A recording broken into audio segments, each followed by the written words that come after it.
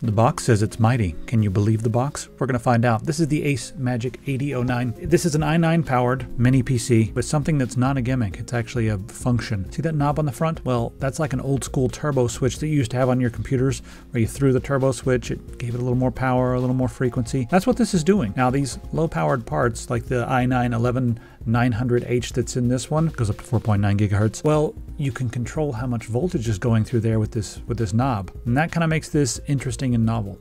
I haven't seen a lot of other PCs doing this. A lot of them will just like, you know, if they want to overvolt it or overclock it, they'll just do that and that's what you got. But this one gives you the option to turn it up and down depending upon what you're doing, and that's really cool in my opinion. I'm doing all the stuff in the video on performance mode, but you also have silent mode and auto mode. You know, if you're just using it to watch videos or watch movies, put it on silent mode. You don't need all of the i9's power for watching a movie, even if it's 4K. The i9 is extremely powerful. You don't need to be running it hot and loud. Turn it down. If you're playing a game and you need all of the juice, we'll turn it up to performance. The fans are going to ramp up, sometimes close to 50 decibels, so you can hear them, but you're going to get that extra performance with headphones or your speakers. It's kind of a very low hum in the background with the fan, but it is what you get with smaller units. Thanks to Whokeys for sponsoring this video. Now these are OEM Windows keys. That means that you do your own tech support. You're not going to be relying on Microsoft, and they're generally locked to the hardware. But look at this price, $22.92. No. We got a coupon code. Click on buy now. Put in coupon code TS25. Hit apply, and that price comes down to $17.19. Now when you compare that to the outrageous prices from Microsoft, you'd have to buy this many times to equal the price of one regular key from Microsoft. As of right now, this Windows 10 Pro key will unlock Windows 11.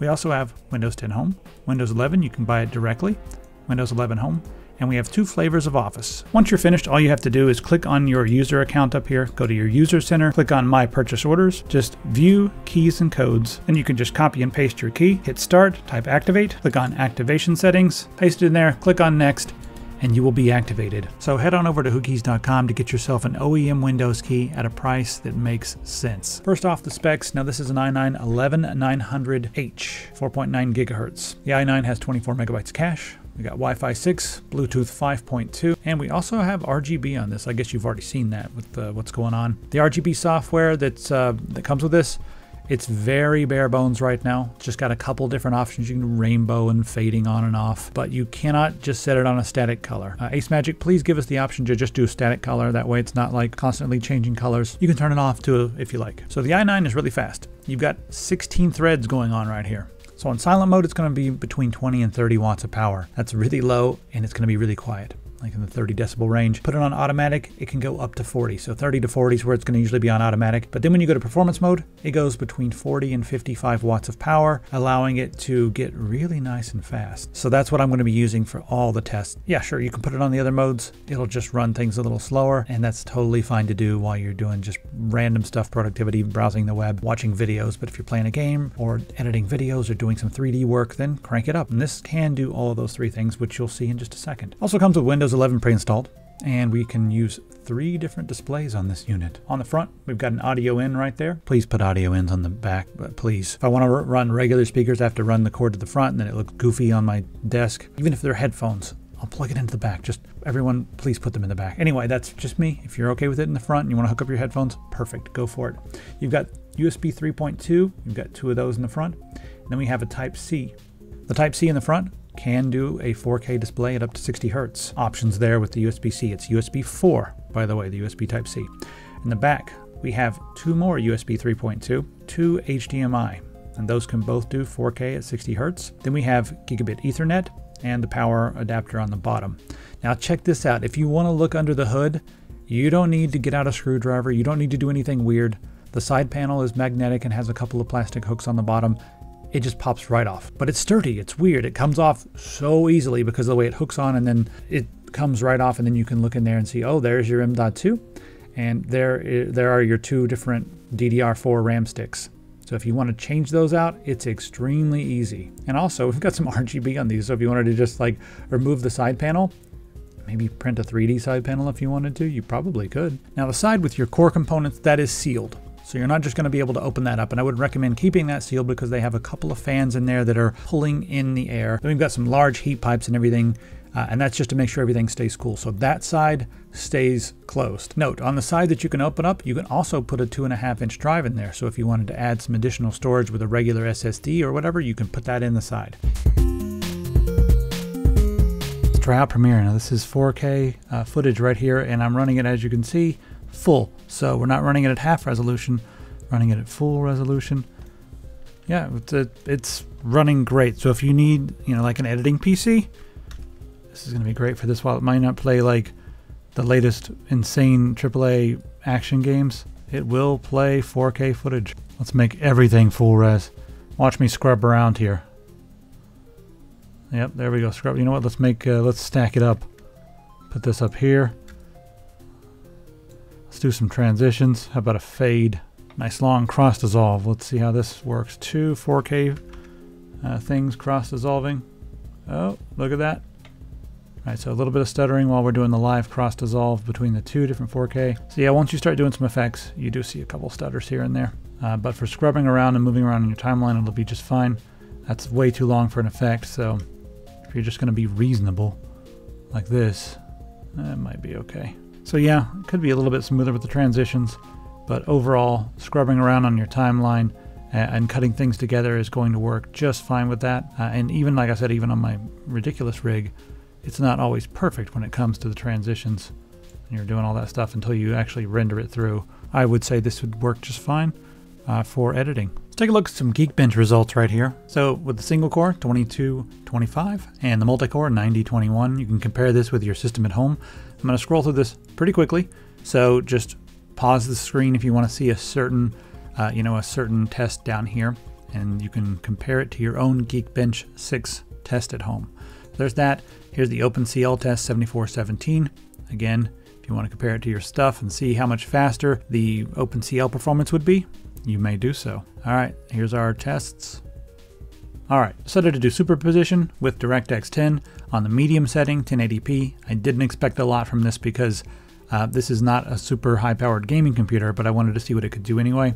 So there is our min-max and average 9.4, 11.12, and max of 14.07 on the medium 1080p. Also ran Syndicate, and here's the final result with the multi-core score of 9463. And as expected, it's slightly faster than the previous generation. Pretty good performance. I think you could do okay using this machine to run Handbrake, especially if you have a whole bunch of stuff and just let it go all night. Low power, let it go. I really want to see if we can get some slightly older, we're talking like from 2020, 3D games.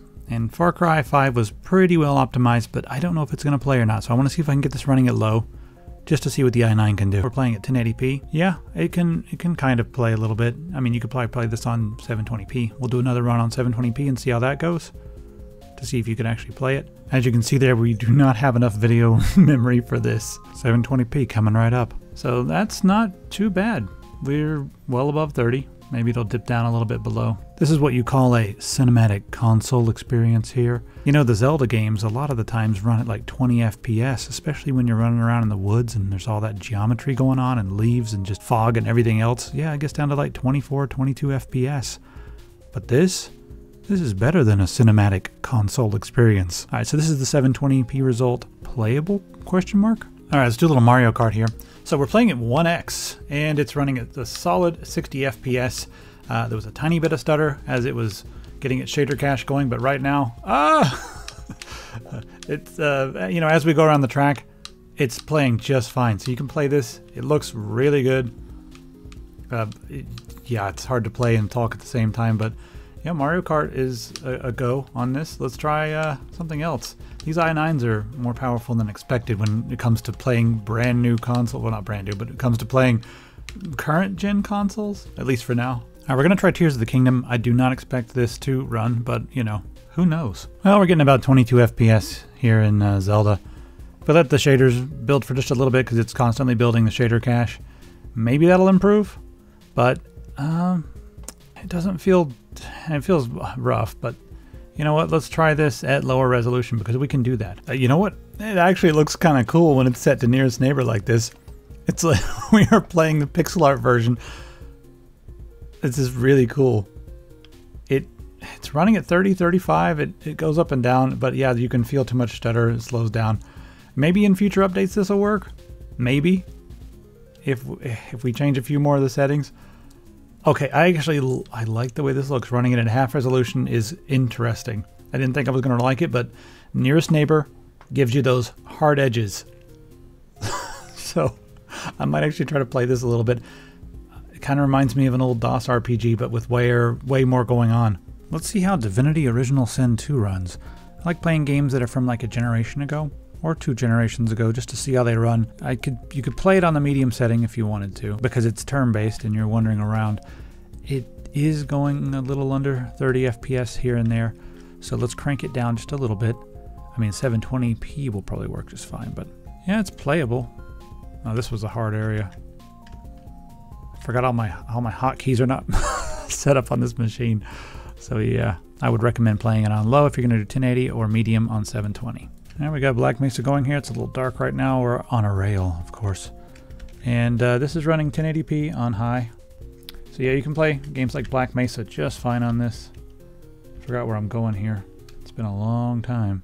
Yeah, this feels great. So play this game on a medium. You could probably crank it up to high if you're okay with a little bit of slowdown. But I like my games to run just a tiny bit faster. So crank it up to medium and have fun. It's running really well. So Source Engine games, you can catch up on all the ones you missed if you like. This is the darkest level. I don't know why I picked something so dark. This little system will also be nice for playing tons and tons and tons of indie games, so you can catch up on your entire back catalog of indie games that you've been ignoring and should have been playing, because these games, to me, are a lot more interesting than what some of the AAA stuff has been doing lately. This is Anno Mutationum, and it's tons of fun. So if you have not played this, well, don't jump off the ledge like that. It's kind of like a mixture of a click adventure and a side-scrolling shooter, so tons of fun, and it works just fine. Oh, look out. You can play a lot of your back catalog on this if you like.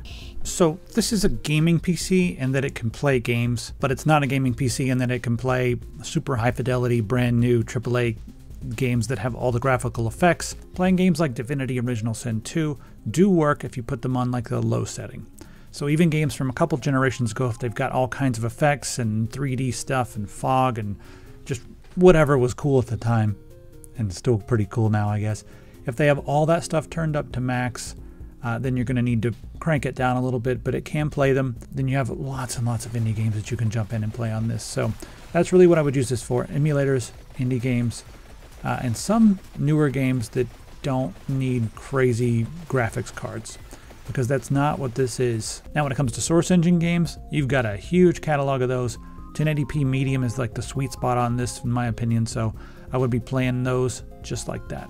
Also a lot of like the MOBAs and stuff like Dota, I don't play those, but those will play just fine on this. So if you want to play Dota, if you want to play, I don't know, GTA 5, not 6 because it's not out yet, but you can play GTA 5 on this. It will run.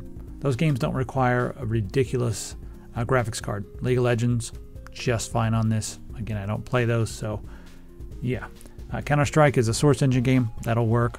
So you do have a lot of different games you can play, and a lot of the mainstream and a lot of the big like competitive online games will work just fine on this, so you could try those out. Now, overall, if you want a lot of cores and some good frequency and some great productivity, then this is a good way to go. If you want the overall best gaming, I don't think that this fully competes with the similarly priced small Ryzen computers. Ryzen GPUs, the integrated graphics cards, are just slightly better than these Intel, even though these are very good. If you're really interested in gaming, I would go more in that direction. They also have offerings like that, so you can check out the other products that Acemagic has. But for me, this is like a really good price for like an all-around system that has a lot of cool features, and I do really like that turbo knob on the front. And before we go, let me just tell you about what's going on over here at Epic Pants. We've got some new shirts in, got some stuff on clearance. Be sure to, we've got a few of these left, a few of the Viking Moons. Only have, well, 2 of these left. They're probably going to be gone by the time this is out, but we've got a small and an XL left, and I've got them on sale.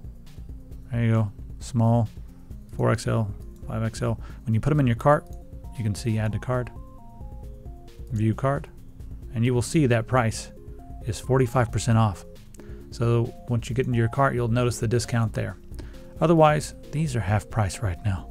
So $19.99 for our mother membrane keyboard, You're not going to get a better keyboard for 20 bucks. I'm not going to sell it any harder than that. That's it. It doesn't need water resistant as well. All right, so head over to epicpants.com, grab that. Let me know what you think of this Acemagic mini PC with all of its fancy lights and speed options. And I'll see you in the comment. Let me know what you think of this Acemagic PC with its cool little knob on the front and all the stuff it does. Yeah, anyway, see you in the comments.